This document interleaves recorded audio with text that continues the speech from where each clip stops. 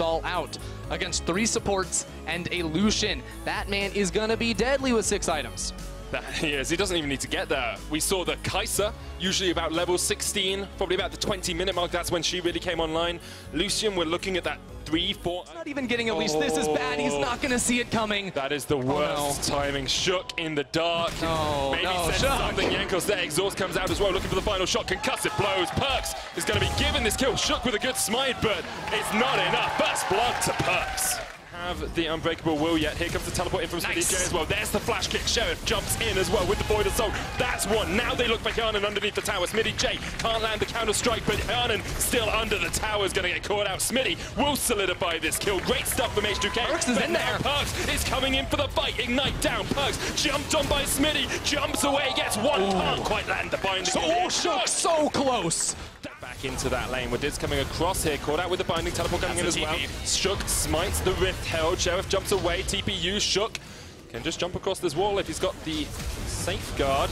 Here comes Perkz as well, caught with the binding. The kick away from Shook, but the Winter Spike will land in the end. The Glacial Fissure used, and Wonder gets the kill.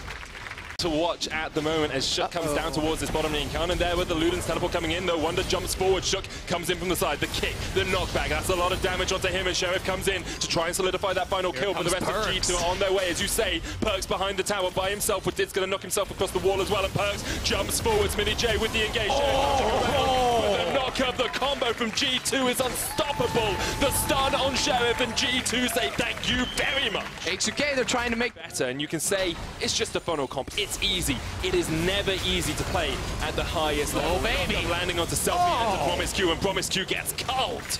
Another kill for G2. Okay, no, this is happening. With Did and Jankos stepping in that front line, stepping forward. They're the bodyguards. Promise Q there. Perkz jumps in. Promise Q's gone. Wonder now is the only one left in the pit. Shook has to jump away. Teleport being used in here by Smitty J. Maybe looking for a bit of a Barney around the Baron pit. Selfie's in the mid lane. Smitty J there, hiding in the bush, but there's a ward on him. Shook willing to jump across the wall. Baron down to 3,000. Selfie is still not in his line, but Sheriff is. He's dead. And Wonder gets the shutdown kill. Shook tries to jump in. He doesn't land the smite because Perkz puts G2 on his back once again, gets the double, cleans it up, and G2 destroy H2K. And a half on that Kai'Sa. Not fun. Perkz! Oh my god!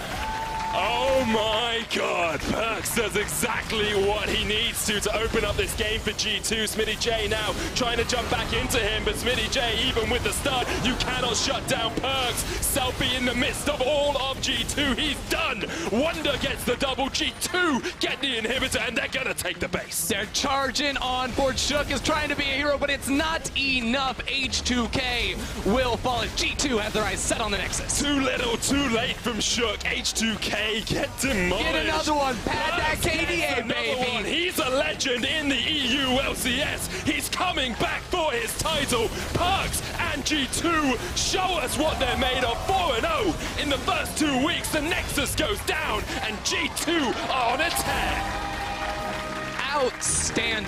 Outstanding performance there from G2. It started